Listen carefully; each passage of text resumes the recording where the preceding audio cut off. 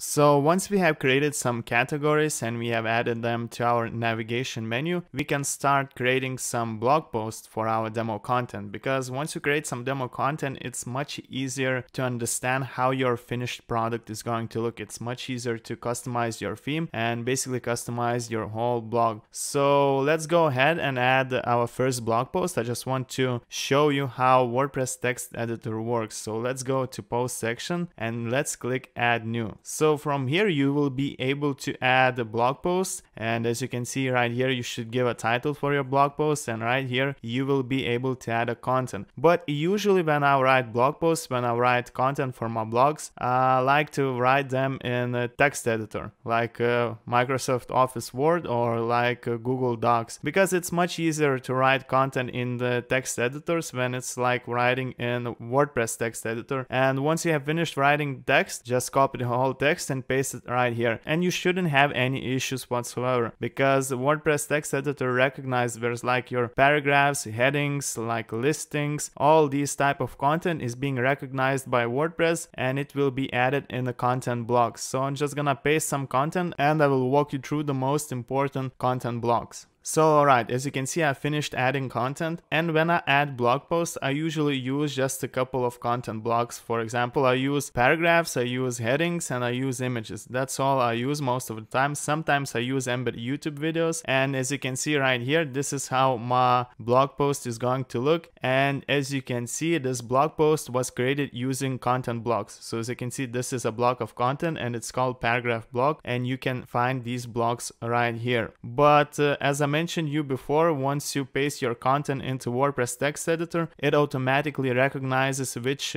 content block was pasted, and it automatically recognizes that it's a paragraph, it was a heading. Here we have another paragraph, and all I had to do is just do some layout adjustments. I added some spaces in between paragraphs and headings. As you can see right here, I added a space, and to add a space you would have to go right here in content blocks, and you would find this space block in layout elements right here, spacer. And as you can see right here, we have lots of different content blocks, and it's completely up to you what type of blocks you're planning to use. As I mentioned to you before, most of the time I only use paragraphs, headings, images, sometimes YouTube embed videos. And to find these blocks, you would have to look all through these content blocks, which are available right here. For example, if you want to add embed YouTube video, you would have to click right here, and just like that you can add a YouTube video, Facebook post, Instagram post, or a tweet from Twitter. So basically we have lots of different content blocks, and I highly recommend you to test them out yourself to see which you are planning to use yourself, because otherwise you're not going to learn much if you're not going to practice yourself. So I highly recommend you to test everything yourself to see how it works, and if you mess up something, don't worry, you can always start from the beginning. So like I said, for this blog post I used paragraphs. So as you can see right here, I used paragraphs, I used spaces.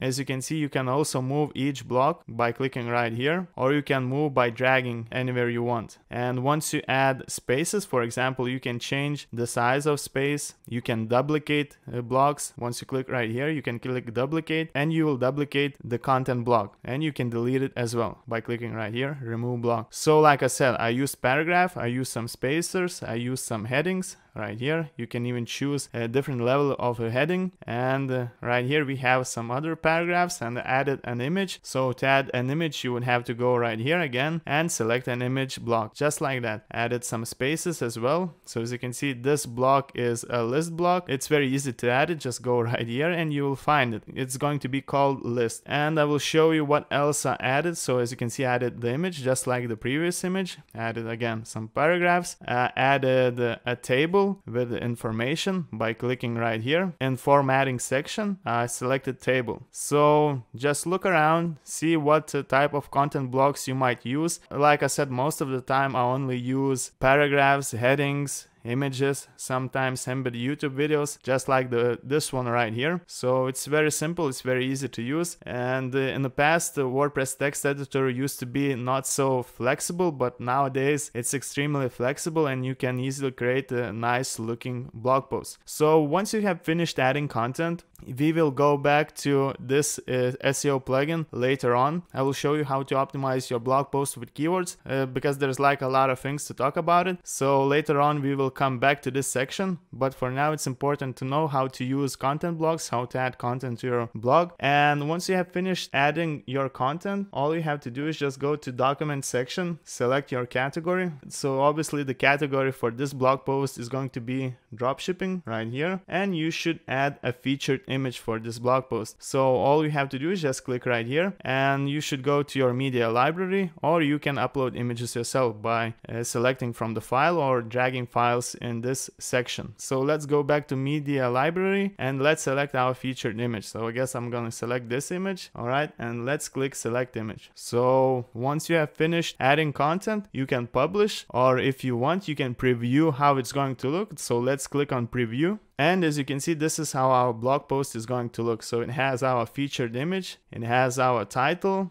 So we have some paragraphs, we have spaces in between paragraphs and headings, we have images, so we have a table, and we have embedded YouTube video. So just like that, you can add blog posts. So as I said, if you are satisfied the way this blog post look, we can go back to our WordPress text editor and we can click publish.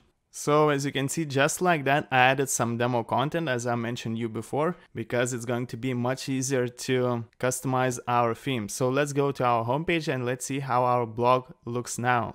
So as you can see, this is it, how it looks with demo content, and from here it's going to be much easier to customize our theme because we will have a better understanding how our finished product is going to look. So basically this is it. This is how you add blog posts to your blog. As you can see, it's quite easy. I highly recommend you to go and test blog elements, because by following this lesson you will not be able to add a blog post. So first of all, you need to know how to use WordPress text editor, and you should get more familiar with it. So as you can see, this was our first blog post, and this is how it's going to look.